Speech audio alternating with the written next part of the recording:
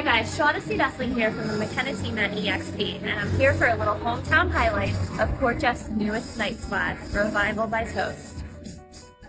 Growing up in the seaside village of Port Jefferson, Toast Coffee House always held a very special place in our hearts. It's where we enjoyed to learn how to fall in love with coffee, and Antonio's first job was a dishwasher in the kitchen. My baby shower was held at Toast. So to see it move from the spot on East Main Street left a gaping hole in the heart of Port Jeff Village.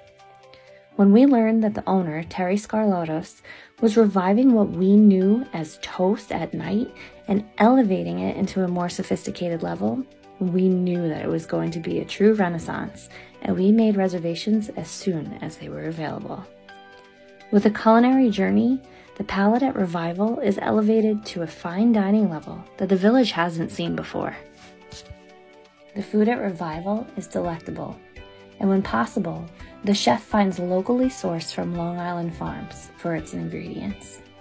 The atmosphere is dark and mysteriously nautical, and for a literature lover like me, it's exactly where I'd be expecting Hemingway to be tucked away in a corner somewhere.